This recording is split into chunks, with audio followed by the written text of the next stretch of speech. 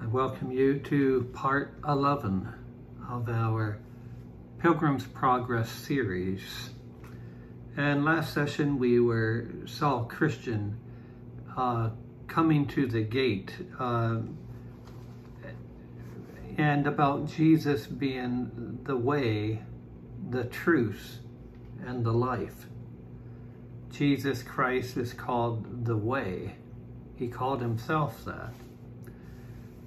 Throughout the scriptures we read where God made a way through the Red Sea for his people. In Matthew chapter 7 we read, we are to enter in at the straight gate. And that's what Pilgrim did. He went through the gate, which is Christ. And let's just read about the way, other scriptures which talk about the way of God, and other things about the gate which leads to destruction, just very quickly. For on the positive side, for the commandment, God's word is a lamp, and the law is light, and reproofs of instruction are the way of life. Proverbs 6:23. The fear of the Lord is to hate evil, pride and arrogancy, and the evil way. Proverbs 8:13. He is in the way of life that keeps instruction. Proverbs 10:17. In the way of righteousness is life, and in the pathway thereof there is no death. Proverbs 12:28. And Luke chapter 179, to give light to those that sit in darkness and in the shadow of death, to guide our feet into the path or the way of peace. Luke 179, and I am the way. Jesus said, I am the way, the truth, and the life. And Jesus taught us to enter into the straight gate. A few verses on the negative side, on the gate to destruction. It says, for wide is the gate and broad is the way that leads to destruction, and many there be which go in thereat. Because strait is the gate and narrow is the way which leads unto life, and few there be that find it. The way of the wicked is as darkness, and they know not at what they stumble. But that's in Proverbs 4:19.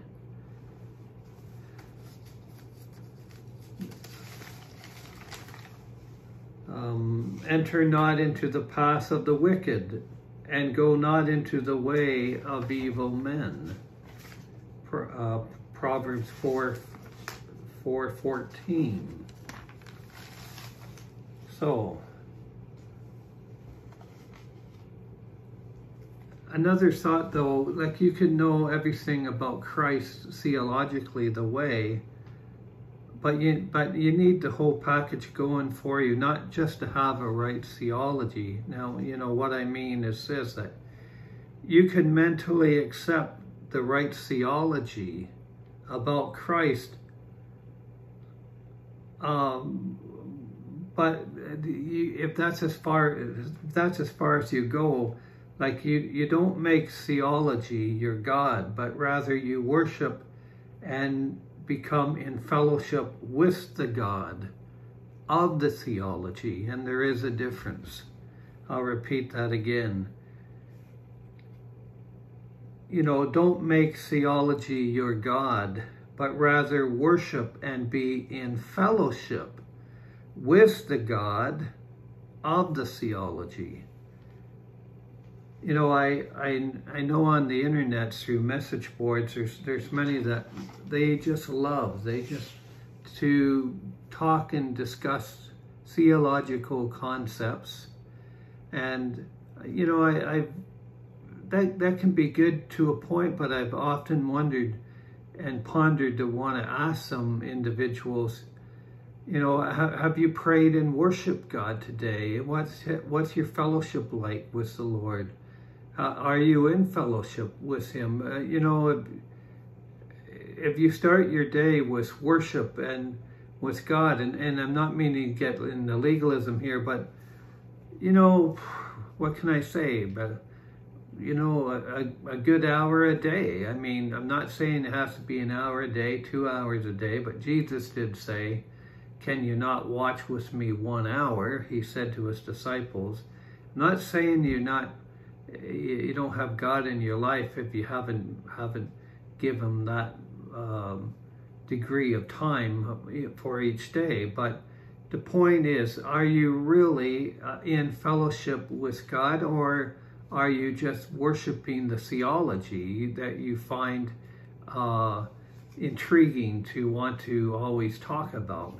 And some people make that their hobby, you know. So have the whole package going, you know, possess the whole package. Relationship and fellowship with God and His Word, and make sure you have both alongside of each other, and you're on safe ground. We need to take heed, I think, to the warnings of Jesus in Matthew 7:21-23, where, you know, He said that many in the judgment would say, didn't we do this for you or do that? And Jesus would say, I never knew you. I never knew you, meaning you knew all about me, but you didn't know me personally.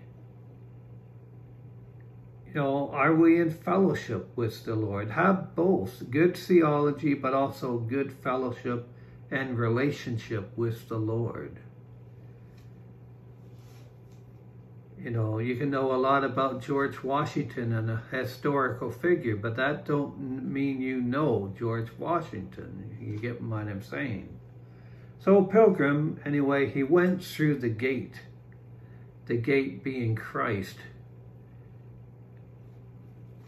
And various things occurred inside the gate, but one thing, he was directed to go to a man called Interpreter, to his house, and there he learned many various lessons on which he would strengthen his journey on the way. And we won't get into every single one Pilgrim's Progress mentions, but I picked one here. He saw two children named Patience and Passion. And let me read a few lines from the book about patience and passion. There are two children. The interpreter took Christian into a little room where two children were seated, each in his own chair. The name of the older was Passion, and the name of the other was Patience. Obviously, Passion was not at all content, while Patience was very quiet. And Christian asked the interpreter, why is Passion so restless? Why is he so at unease? He said, well, the king wants them to wait for the best for next year, but Passion wants all the best things now, but Patience is willing to wait. And then came to Passion and poured out at his feet the bag of treasures, which he quickly gathered in his arms with great joy. And he laughed loudly and made fun of Patience. Sounds like the prodigal son story in a way. The prodigal son, he got everything in this life, all the pleasures, all the enjoyments, but he wasted them, everything he had received, and at the end of the day he was left empty with nothing. Jesus told us that, you know, we could have our rewards now, or we could have the rewards later. He said, passion represents this world. He represents those of the next world. Men of this world must have all their rewards in this life. They can't wait. And Christian said, you know, he saw that patience has the better wisdom for many reasons. First, he waits for the best thing. Secondly, he will enjoy the glory of his rewards when the other has nothing but rags. You know, are we living for this world, or are we living for the next? I repeat, are we living for this world, or are we living for the next? Now, and it does not mean to say that you can't have any enjoyment on this side of heaven. No, but I think you get the gist of what he's trying to say here. What's your priority? I mean, is it to serve God and please Him? And Jesus said, "Don't store up for yourselves treasures on earth, where moth and rust does corrupt, and where thieves break through and steal. But lay up for yourselves treasures in heaven, which they will never perish, they'll never fade away." You know, an interpreter said, "The glory of the next world will never pass away or wear out, but the glories of this life are soon gone. Therefore it is said of a certain rich man, in your lifetime you received good things, and likewise Lazarus evil things, but now he is comforted and you are tormented." That was from Luke 16, verse 25.